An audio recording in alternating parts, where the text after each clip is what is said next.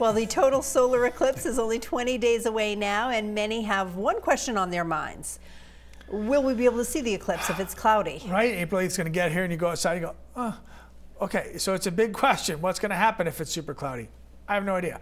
Aaron Myler, that's why we have you.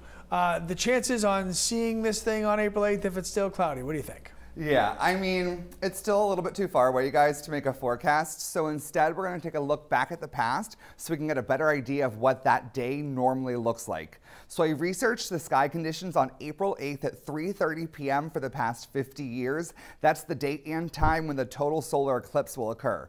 Obviously, some of the years were cloudy, some had snow, some had rain, but I took each year and simplified it.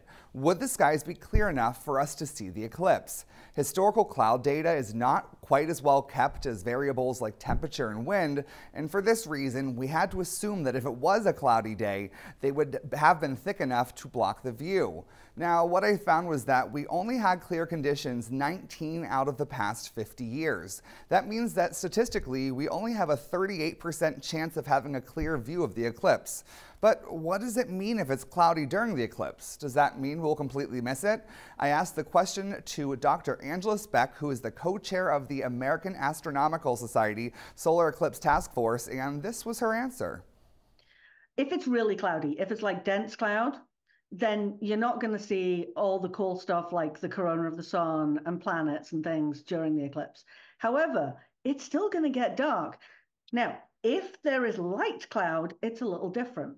If there is light cloud, one of the things that happens is as the shadow of the moon crosses the earth, it changes the temperature.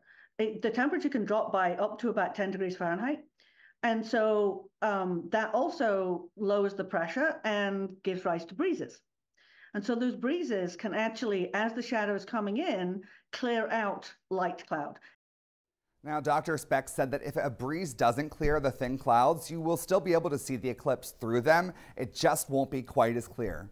This all boils down to say that while there isn't a guarantee that we will have a clear view of the eclipse, we will still be able to see the effects of it one way or another.